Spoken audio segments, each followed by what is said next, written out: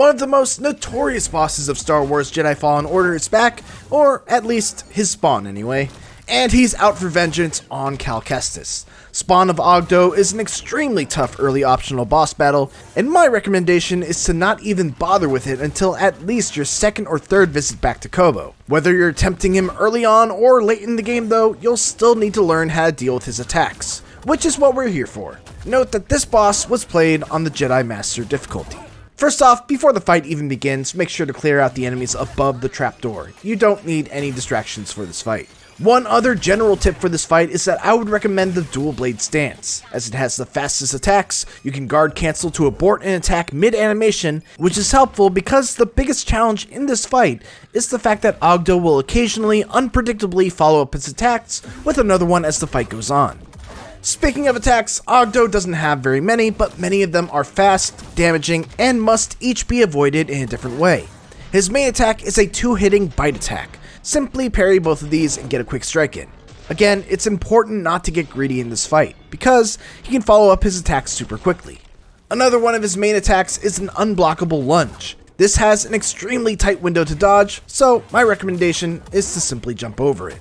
He also does an attack where he jumps in the air and belly flops. The shockwave has to either be jumped over or just be far enough away from it. One of his most dangerous attacks is this unblockable bite, which needs to be dodged. Try to avoid it with a sidestep only, as double tapping the dodge button for the extra roll will send you too far away to properly counterattack. Once you take down a quarter of his life, he'll add 2 more moves to his repertoire. If he jumps back and readies his tongue, be ready to jump over it and don't touch any part of the tongue while it's out. Otherwise, you're dead.